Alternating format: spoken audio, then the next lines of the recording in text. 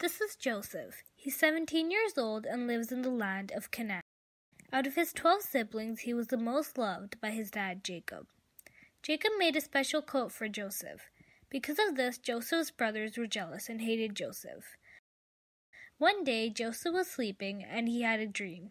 In this dream, everyone was bowing down to him, even the sun and the moon. Joseph decided to share this dream with his dad and brothers. This made his brothers hate him even more.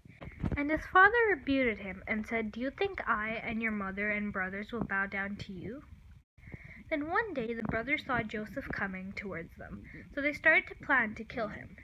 However, one of the brothers, Reuben, didn't want him killed, so he suggested to throw Joseph in the pit instead,